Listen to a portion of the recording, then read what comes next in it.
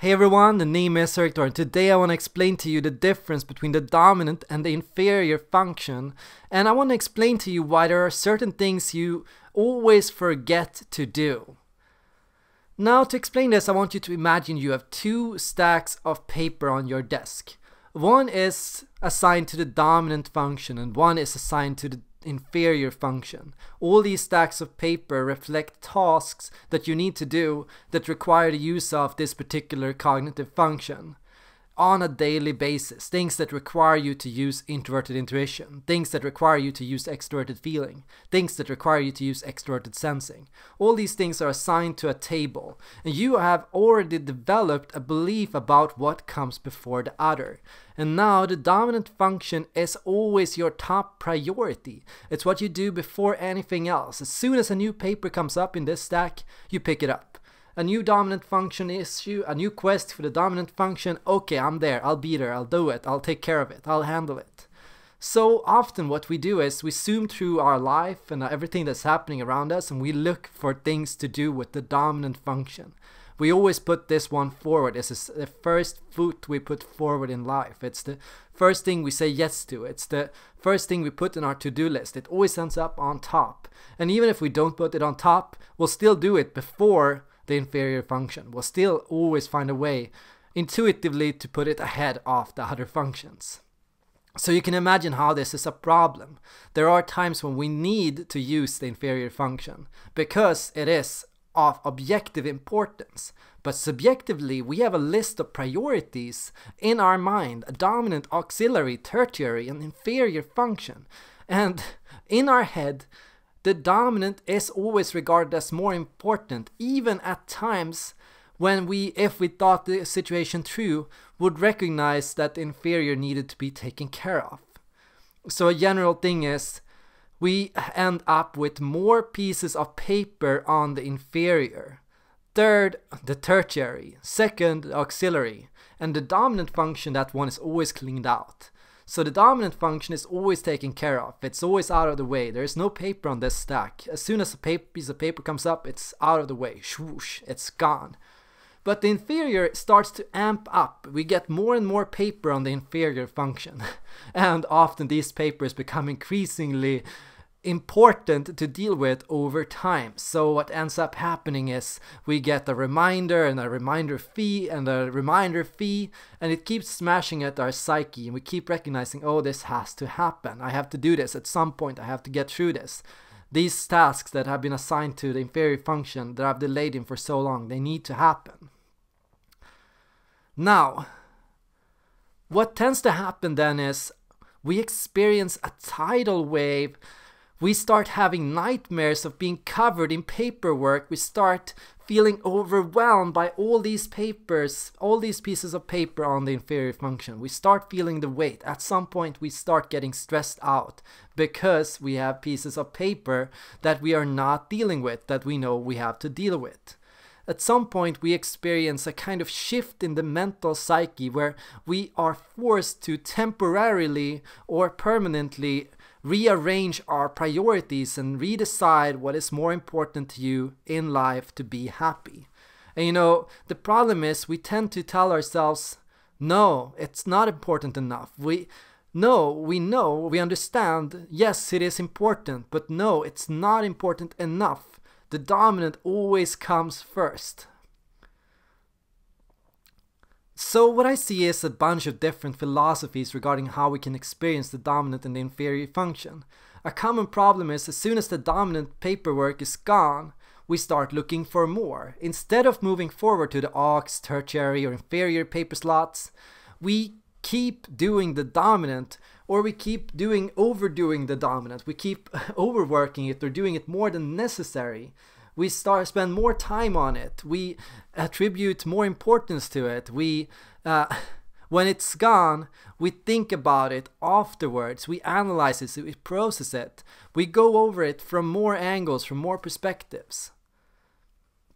So naturally, this is held up as a strength in our lives. We overdo it, but overdoing it, of course, can also be a problem. And looking for problems, looking for quests, looking for tasks that will only speak to the dominant function will end up keeping you or putting a big blind spot in your life. You'll end up procrastinating on important tasks. And here is the truth, here's the secret truth. Everyone is procrastinating on something. It's not just you, INFP. Everyone is procrastinating on something. If you're procrastinating on extroverted thinking and failing to be productive in your life, the ESTJ is procrastinating on empathy and struggling to get emotional perspective on their life and on their decisions. Everyone is struggling to take time for something. Everyone is missing out on one key activity or a few key activities.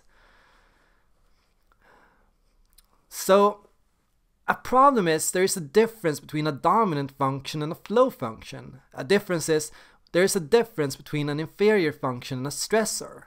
It's not necessarily that things that end up on the inferior file are boring or unimportant. On the contrary, this stack can be filled with green paper. There are things we genuinely enjoy and want to do but do not allow ourselves in our lives.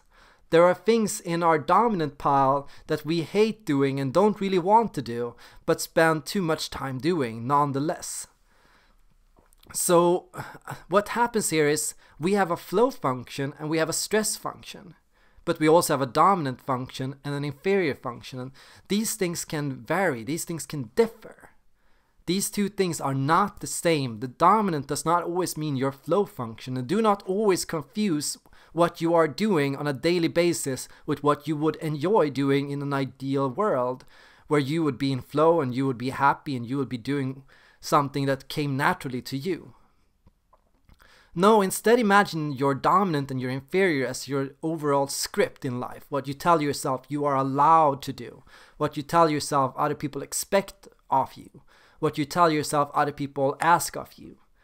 So you imagine in your head that everyone is constantly asking you to do the dominant. And you imagine if you would not do the dominant that other people would yell at you. You imagine in your life that if you are not engaging in a certain task, it's going to cause problems, and you over-dramatize and exaggerate the importance of the dominant function. You exaggerate the importance of engaging in certain activities and certain cognitive functions. You assume if you don't spend enough time managing other people, that people will turn against you or will dislike you, when in fact, this might not be the case. This might be the script you've been told. This might be what you're currently telling yourself, but it might not be the objective truth. So if you would say to yourself, yeah, actually I don't really enjoy managing people.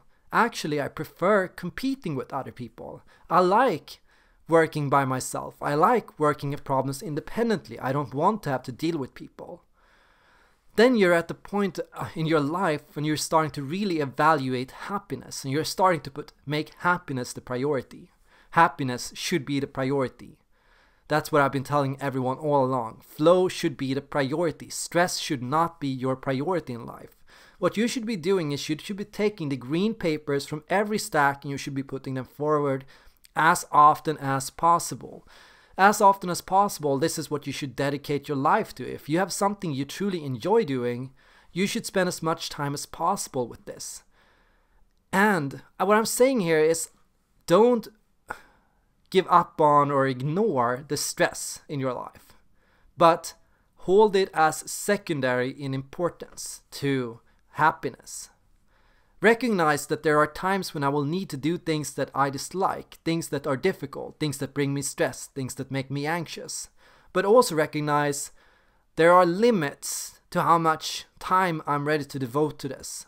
There are limits to how much stress I'm willing to put up with in a friendship, in a relationship, or at work. And there will come a time where I will say no. I will say no, I don't want to do this anymore. I don't like doing this. I would prefer to do something else. Recognize that, yeah, it's important to do and engage in your stressors for a certain extent of time. But tell yourself and tell other people, I would prefer if I could spend more time doing what I love.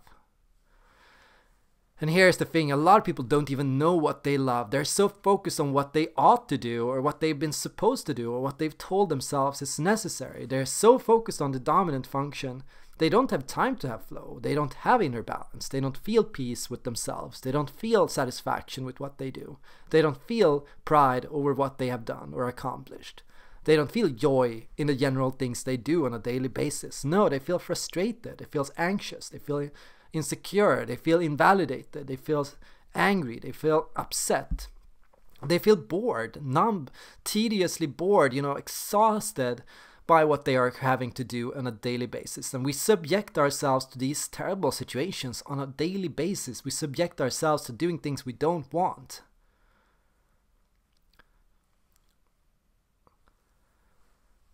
So a question here is, what should be on my dominant pile and what should be in my inferior pile? Sit down with yourself and put down cognitive functions you know of and what you know about them. And put these things down on a list for yourself. And think for yourself, what do I want to do? And what would happen if I would change my overall priorities in life? What would happen if I put a little less time on this and a little more time on that?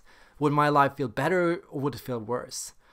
Evaluate with yourself from time to time what an activity is causing you to feel. Is it causing you to feel flow, or is it causing you to feel stress? Is it going to bring you boredom, or is it going to bring you energy? Find that there are certain functions in your life that will bring you energy and motivation. Recognize that these things are more true to who you are than what you are currently doing. These things that you love, these personal interests and hobbies of yours, they say more about who you are than what you are right now. Yeah, it's true. We believe sometimes that we are what we are. We believe we are the simple things we do right now. We're so stuck in our bodies, in our present selves, that we don't even see our potential. We don't see what we could be at our best. We don't see our joys. We don't see those times when we feel most proud. We don't recognize the times when we feel most satisfied with ourselves. We don't recognize when we feel truly at peace.